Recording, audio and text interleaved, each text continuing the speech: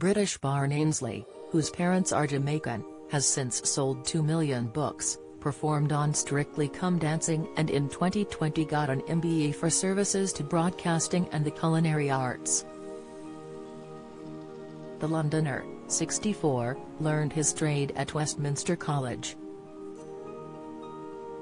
He worked at the Strand Palace Hotel, in the capital, before moving to Sausalito, California.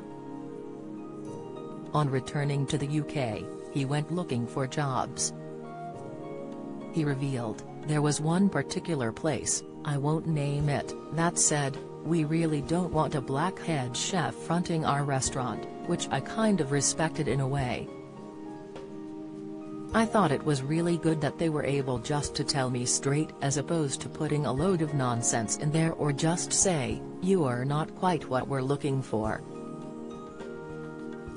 He added, "It got to the stage where in 5 minutes I knew, I ain't gonna get this gig."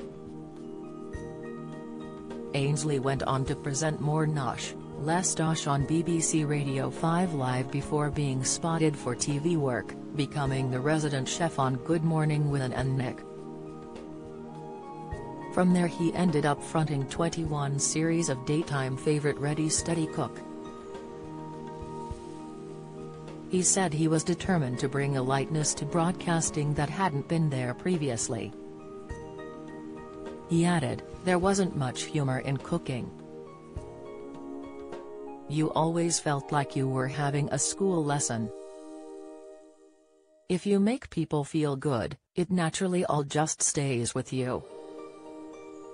That's where the love of food, the love of cooking, comes from."